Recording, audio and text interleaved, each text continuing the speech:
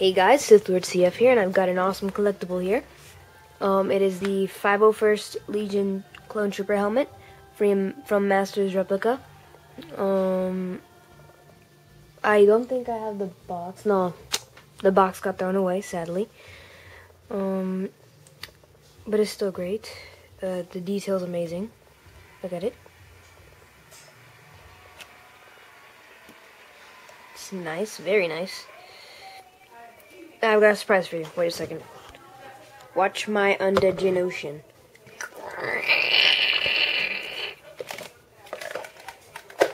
Alright.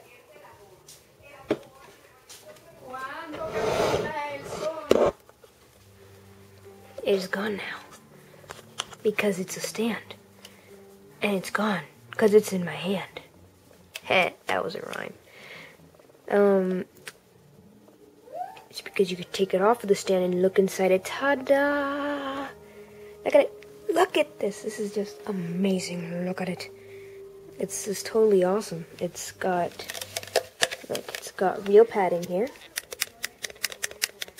It's fluffy. Very cool. It's got air ventilation stuff on both sides. It's got real piping here. Really awesome. So there's the vents, I guess. These little things there. There's the voice transmitter thing. So that's awesome. From the air ventilation, it's got real wiring up until the hearing piece there. And this rubber band, this band thing is kind of rubbery, is, I guess, to hold their head in place. And by the way, you cannot put it on, so don't even ask, okay? The visor is also see-through, and to let you know, I'm going to make you feel like a clone trooper. So, how does it feel to be a clone trooper? Does it feel awesome? You're looking around my room. I'm going to hold you towards the light so that you can see.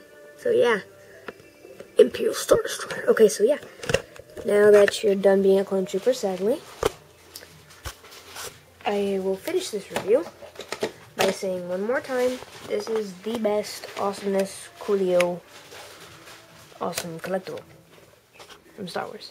Alright, so may the Force be with you. Too bad it wasn't for this guy.